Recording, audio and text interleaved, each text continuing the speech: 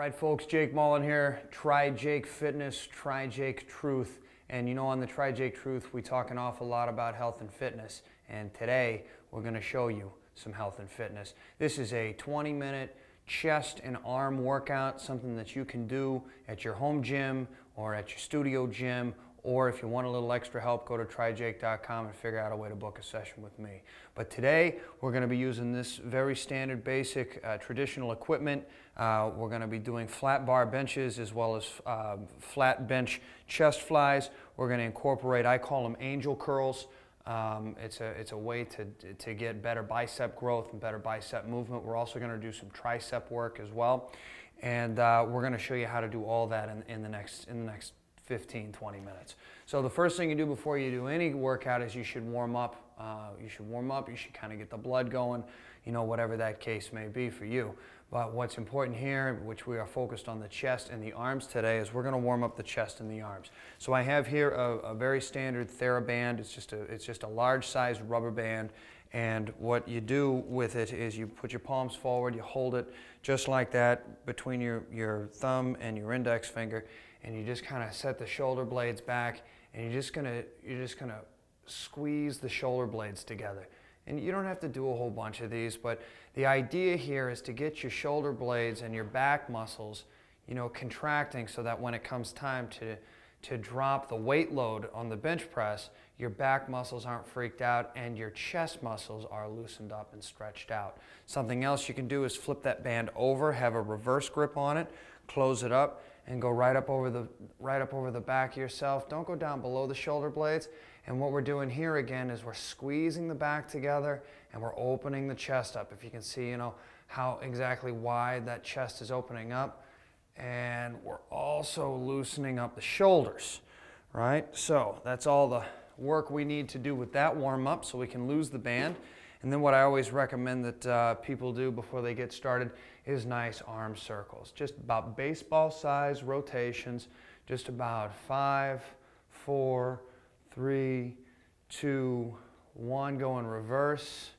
We'll go 6, 5, 4, 3, 2, 1. Now a big mistake that you see a lot of people at the gym do is they put way too much weight on the bar. You know, some people may think it's macho or it's ego or I can lift this and you can lift this, and that's all fine. But for all intents and purposes, I have a 50-pound bar. I got two 10-pounders on there, so if my math serves me correctly, that's 70 pounds, and that's what we're going to work with today. And I'm going to do one set, well, 3 sets total. The first set's going to be 20 reps. The second set is going to also be 20 reps, and then we're going to max out on reps on the third one. We are going to superset with this exercise using the flat bench and the dumbbells, and we are going to do a chest fly, and that's going to complement each one of our sets, and then we'll get into the arms. So first, the chest. Now, I want to talk a little bit about bench press with you. A lot of times people hold the bar way out over their face or their neck, and this is wrong. And I almost want to think that it's instinctual to keep the bar close to base in case something should go wrong. You want to feel like you can get it back there.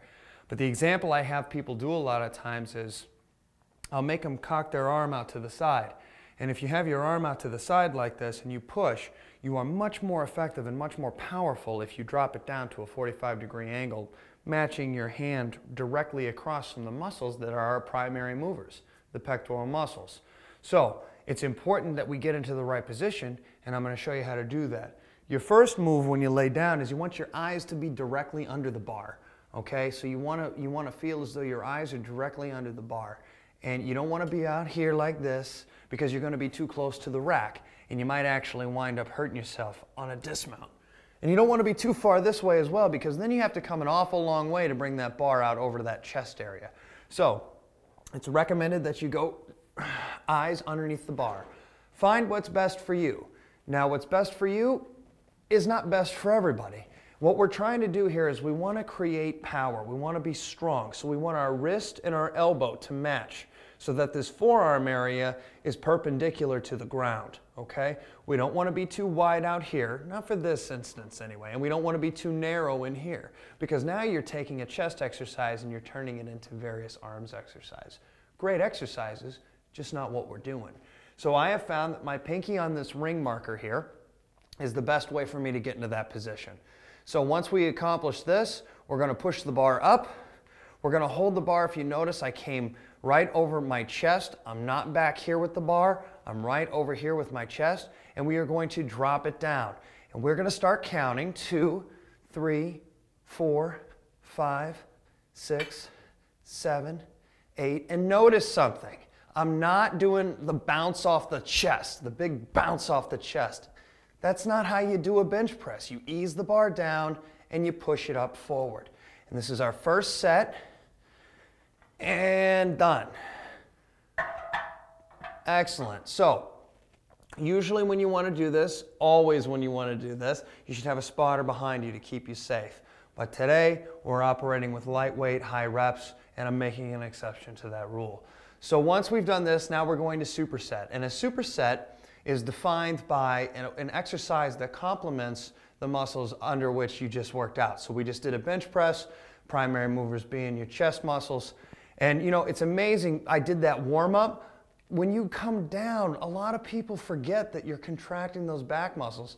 I feel great right now, and I feel really energized and ready to continue with the workout. And you know, so many people, that's what they do. They'll be working out, and they'll say, I'm really gonna get after it. And they'll go and they'll load the bar up with, 200 pounds. And the next thing they know, they're there for 5 minutes. And then they'll do one set, and then they'll just kind of stand around, and then they'll go home because they overworked themselves. So let's talk a little bit about the chest fly. That's going to complement what we just did there. So I'm going to get out to the edge of the bench because I want to make sure I clear that bar back there behind me.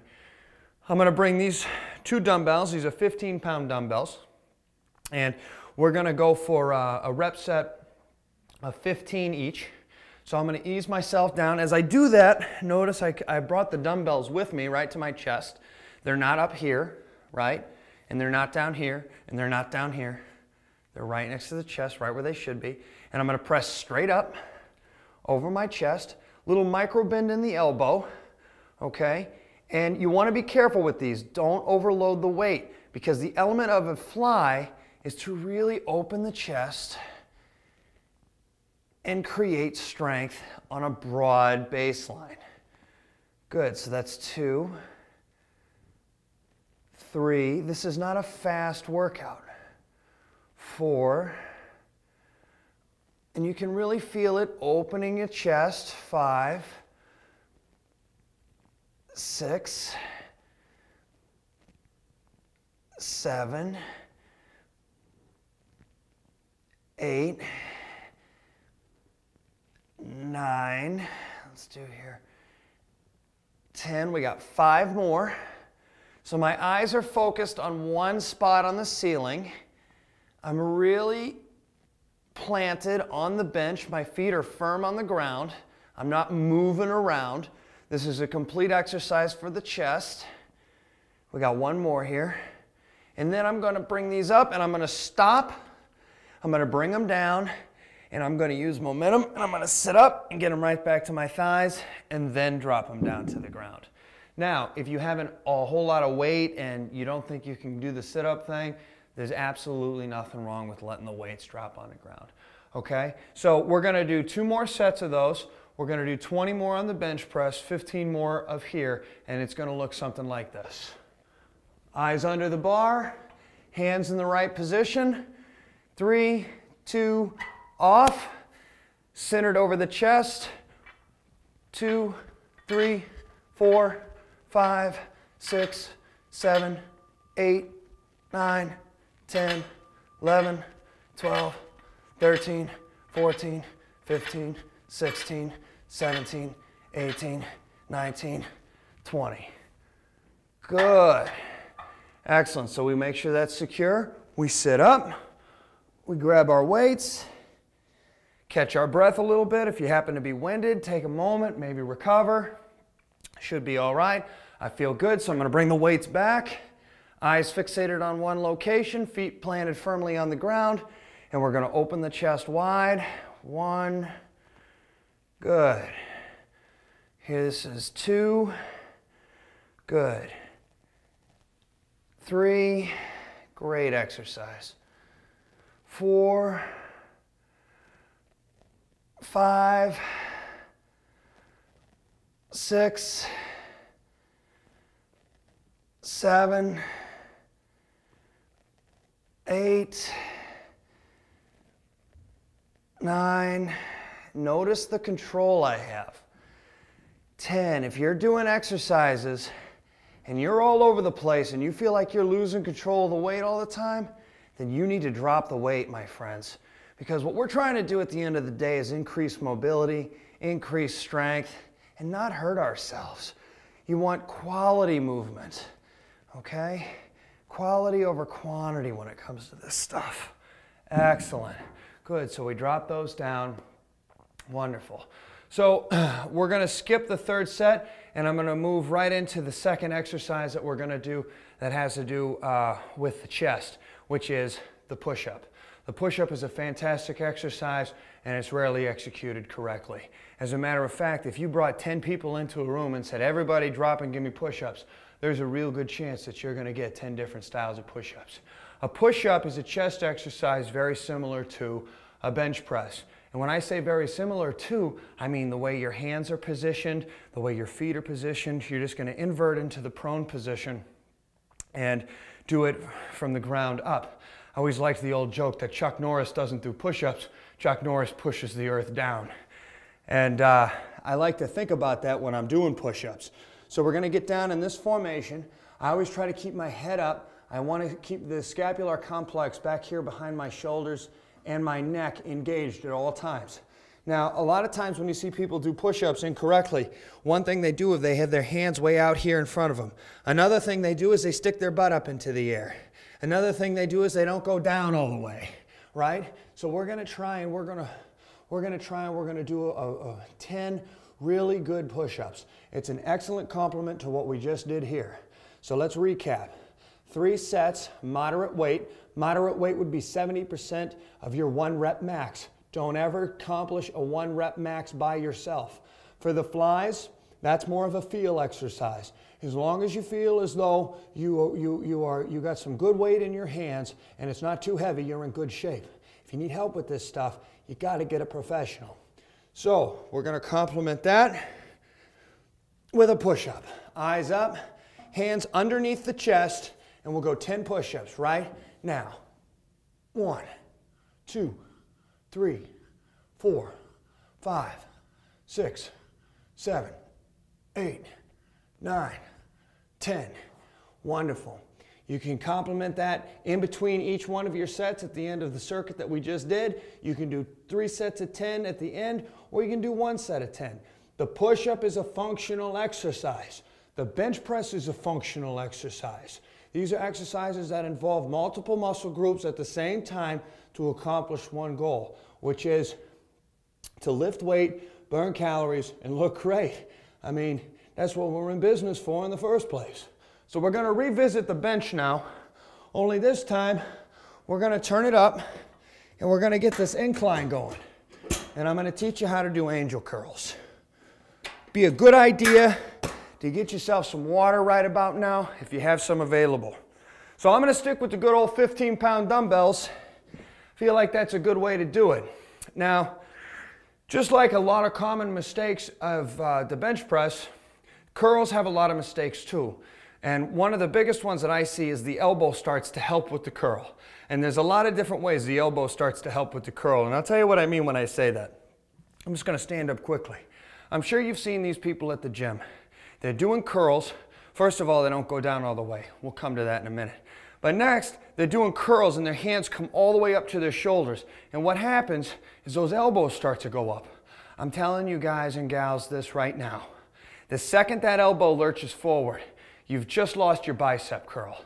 You've turned it into a little anterior deltoid exercise. So it's important that you keep the workload where the work belongs. So we're doing bicep curls. So it's all about the bicep. So the reason why I like these, I call them angel curls, because your arms are out to the side like this and it looks like you might have some angel wings. Call me corny, I like the way I call them. So incline curls would be what they're called in the book. So you grab your weights, just as you had them before. You lean back, you put your head back, and you go ahead and you drop the weight straight down. Now, as I said before, a lot of people don't go down all the way when they do their curls. So you want to fix a point that's right up on the ceiling, and you want to squeeze the muscles. 1. And then you want to stretch the muscles. See how I stretch them out? Good. 2. We're going to go for 15. All right. 3. And notice that I am going all the way up. Your hands don't need to go any higher than your shoulder line. Let's do 10 more here. 1, 2, stretch, contract, stretch, contract. Now we're curling, see. Stretch, contract, stretch, contract, stretch, contract. 2 more. 1. Down, stretch, squeeze the bicep. Good. Right into an incline chest press. That's going to be our next exercise. And the reason why I do it like that with this particular lifting cycle is because what we're trying to do is make things simple. So instead of fussing around with the bench up and down and up and down, I figure, well, I'll do the incline chest press when I'm doing the incline curls. So let's do 15 more of these. And I just want to talk a little bit about common mistakes here. A big one is people bring the weights right down inside here. And if you can see my body position, that's no good because my hands are inside my elbows. I'm much more stronger when I get those hands out over my elbows. But if you don't have the strength to lift the weight, well, then you need to find out the weight that you should be lifting with. The other big mistake is people don't press the incline chest press in front like they're supposed to. If you can notice from the side angle, these weights are being pressed over my chest. They are not being pressed over my head as such. And I see a lot of people that do incline chest presses like this. That's more of a military press. Again, it's a fine exercise. It's just not what we're doing right now. Good, so let's do here 3 and 2 and 1. Good, excellent. Drop the weights down by your side.